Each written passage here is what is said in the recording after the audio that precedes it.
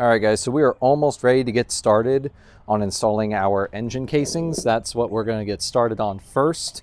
But I gotta say that T-Rex Racing is absolutely killing it in the packaging department.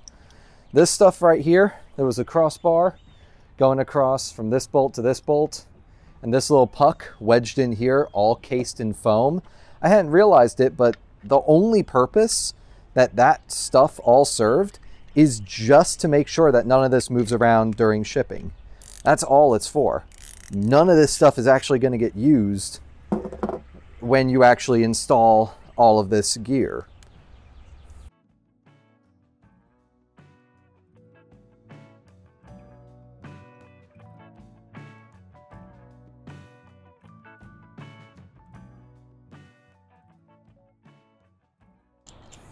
And just so you know, when you're going to get all this stuff out, you're going to want a 5mm hex drive. You'll be using that to install reinstall some of these bolts later. You're also going to want, I think it's actually a 9mm size nut at the end of these, but I just used a ratcheting 10mm wrench, and that got it off okay. So all the stuff I'm piling up here, this was only used in shipping. All of that, you're not actually going to end up using when you go to install all of this. Instead, what you're going to be using, let me put that back because that needs to be there. There we go. Instead, what you're going to be using, at least on the side that we're going to start on, which is going to be the left-hand side, we're going to be using the 2 included bolts. It's going to go in this kind of orientation. The bolts do come with some flat washers, so if you're doing this outside, be very careful. Make sure you're working in an area that you'll be able to find stuff if it drops. You also have these 2 spacers. These are not a part of anything. These are just loose, so be careful while you're handling that. And there will be 2 more spacers that'll be zip tied to these other 2 holes down here at the bottom. So be very careful when you're undoing those. Make sure that you're undoing them over a table and that you are keeping track of anything that this should have come with.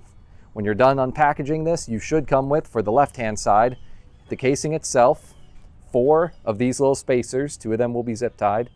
You should have 2 of these little, I believe they are M6 bolts, flathead. That hole up there, I believe, is a 4mm. And they did include another one of these bolts, but I believe this is for if you were installing it on the KTM 390. But it will not be used for the Husqvarna. So we're going to go ahead and get started. The first step we have to do is we have to remove a few bolts on the left-hand side of the case. But here are the tools you are going to be needing. Step 1, you're going to need an 8mm.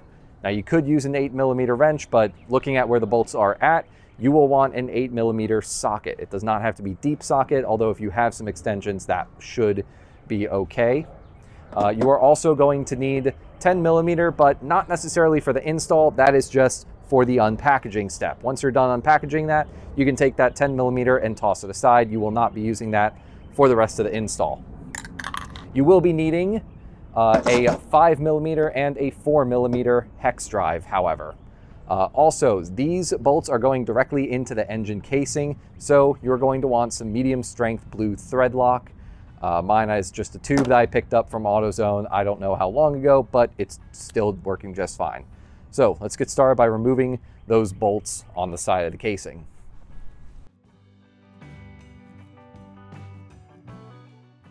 All right, so there is perhaps one more tool you might need, which is a little red Sharpie. Doesn't necessarily have to be red, but I'm a teacher. I have a million of those lying around. So we gotta remove 4 bolts.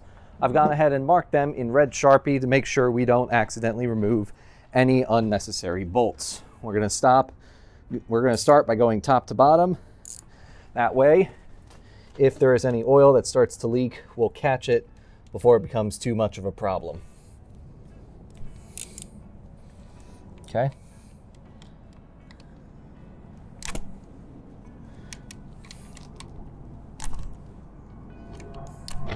And those are not in there very tightly, so I imagine the torque specs for these bolts has to be quite low.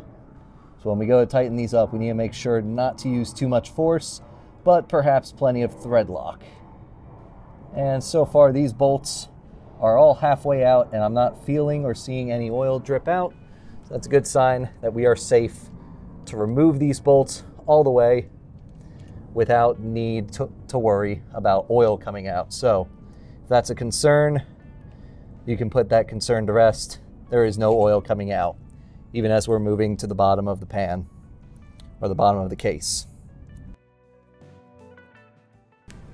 Okay, let's set these aside someplace safe. We will not be reusing any of them, but there is no sense in us tossing them. They're perfectly good. And in case the next owner wants to remove the engine casing for whatever reason, they'll have that option. So next up, we're going to take this. We're just going to start lining up some bolts. I'm going to start with just the 2 end bolts. So we got 1 bolt right here that will go on the top, and 1 bolt over here and washer, which will go along the bottom. Can't forget my thread lock and my spacers.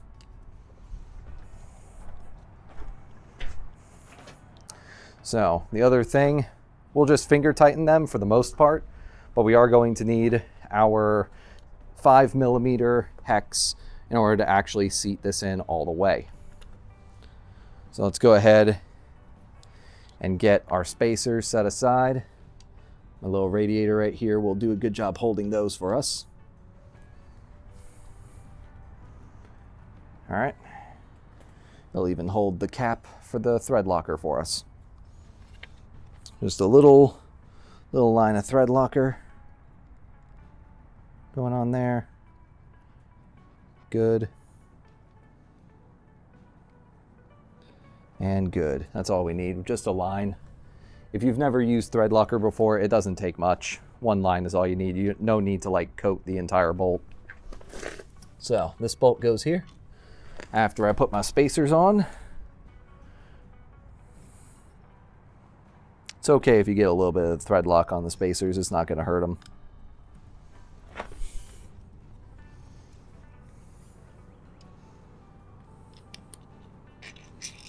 There, see, plenty of thread lock still. 1 here and 1 down here. And like I said, we're just going to finger tighten these as much as we can at first. Tip to getting them lined up is if one doesn't seem to be going in, go counterclockwise at first. Once you feel it click, go clockwise again, and you should not have any problems anymore. There we go. These are going in nicely. Good. I remember this bolt, the nut that came with it took a little bit of persuading to get all the way off, so that's okay. Okay, so far, so good. But these are kind of long bolts, so it's going to take me a minute. Let's go get the other 2 bolts that we're going to be using, as well as the spacers. Flathead bolts and spacers. So, just one at a time. We're going to go ahead and line up my spacers first by reaching up behind there.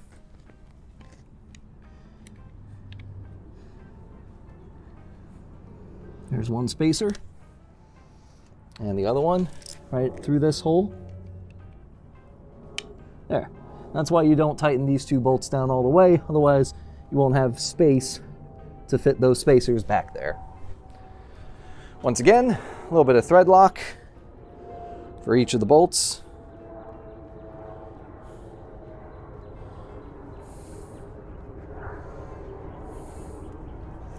There we go.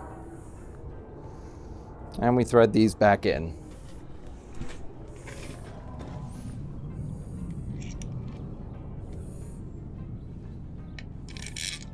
Now, obviously those flatheads we can't really get a good grip on, so we're going to go ahead and swap out my socket drive for my hex drive. We can also set aside my thread locker until we need it later. We are actually going to need both of these because the 2 bolts at the end, well, it's just now hitting me. Perhaps I'm using the incorrect bolt after all. We'll tighten these down gently and see which bolt stops going first. Whichever bolt seems to be giving us trouble, we'll swap out for that one.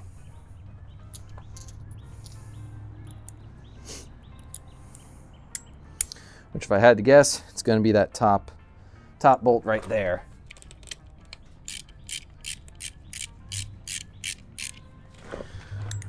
We're not going to tighten down every single bolt all the way. We're just going to tighten down until it's no longer wobbly. But there is no reason for us to get this all the way tightened. There's no need in us stripping a bolt this early in the installation process.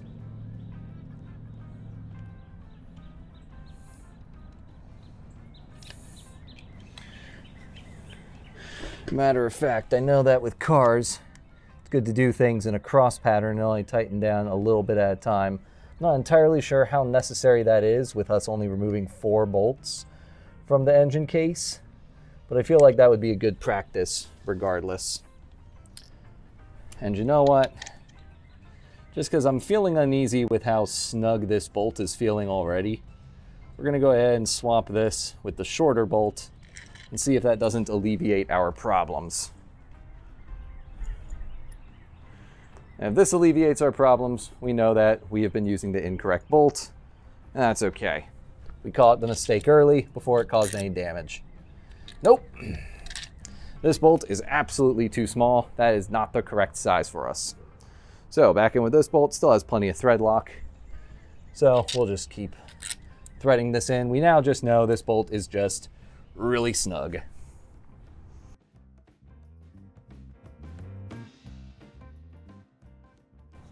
I'm not sure if I mentioned this, but the reason we're only using our small ratchet is because these bolts are not torqued in there very high at all. Unless I am mistaken, these are all aluminum parts. It is very easy to strip and damage them, so it's important not to impart too much torque on any of them at any point. So for example, right now I'm just kind of using my index finger to torque it down the rest of the way, and once it feels snug, I'm stopping. That'll do. I would rather this take a little bit longer than necessary and make sure that it is done correctly and safely than rush and end up needing to run to the dealership, tail between my legs, asking them to fix my horrible mistake.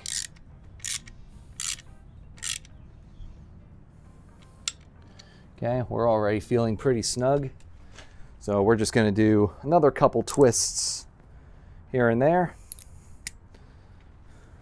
Nothing too crazy.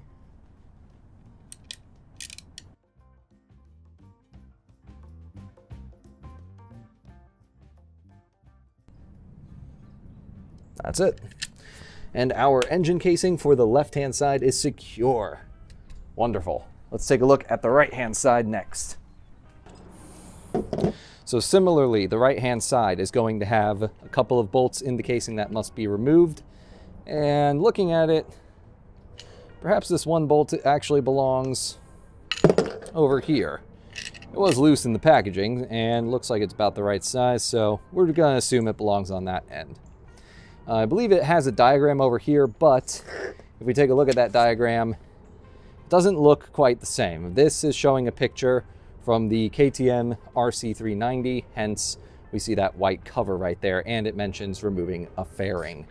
Fortunately for us, we do not have a fairing on this bike, but it does look like we will remove 3 bolts, and those bolts are going to be 8mm as the other side was. So 8mm socket. We're going to go ahead and get this stuff off, and it's going to be which bolts? Let's mark them just to be safe. Better safe than sorry. Let's better that we mark them and make sure we know which bolts are coming off than get one of the bolts wrong and end up wasting some extra time. So these 2 bolts, and we can see that's holding down this cable, so we're gonna have to be careful making sure this doesn't move while we're working.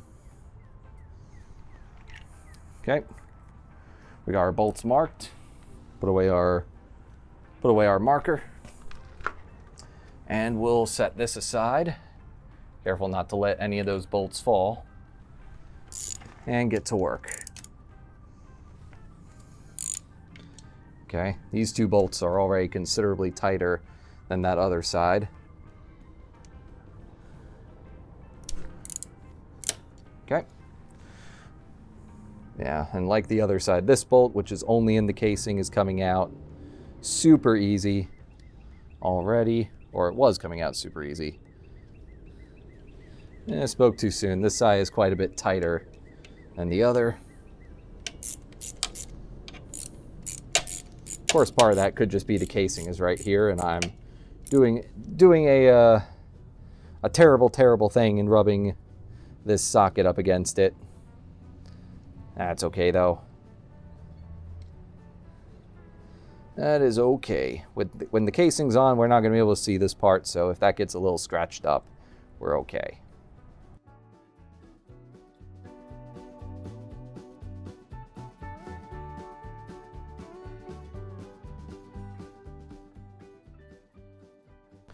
Okay, I'm not even going to remove them right now. What I'm going to do right now is go over and grab the attachments that I know I'm going to need for these bolts.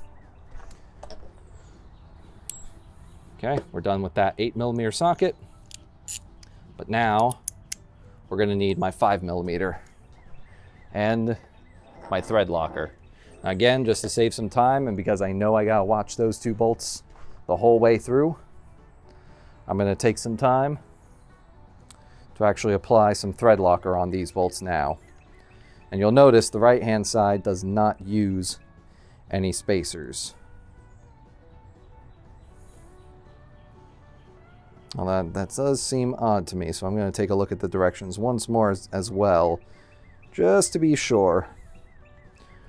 Wouldn't want to get started and then find out that there were some spacers that I am simply missing, because it seems odd that this one at the very least won't have any spacers. So let's take a look. All right, best as I can tell from the directions, no, there are no washers for this side of the engine casing. So we're gonna remove these 2 bolts now. Set balance down on my knee, making sure those bolts don't tip out. Okay, there's one.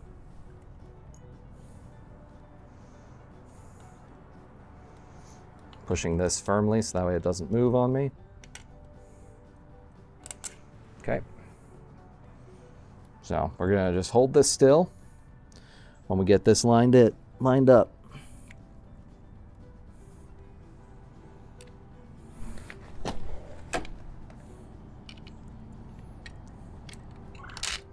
Okay, 1 bolt is in. 2 bolts are in. 3 bolts are all, ooh, I don't know if that camera got that. So we got 1, 2, 3 bolts all lined in and where they're supposed to be. So we're in good shape so far. Let's get these seated, not all the way threaded in, but just kind of get them started just with our bare hands.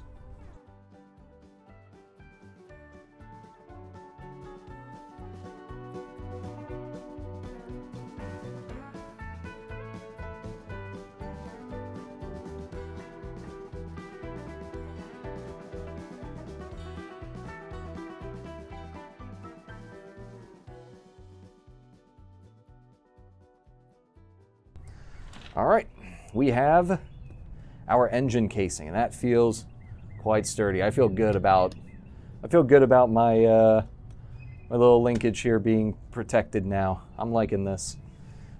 Next up, we're going to be getting our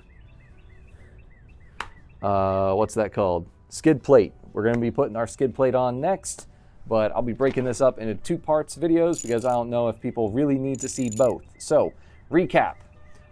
We've got our engine sliders, you're going to need a 5mm hex. You're also going to need a 4mm hex as well for 2 of the bolts that are on the left-hand side.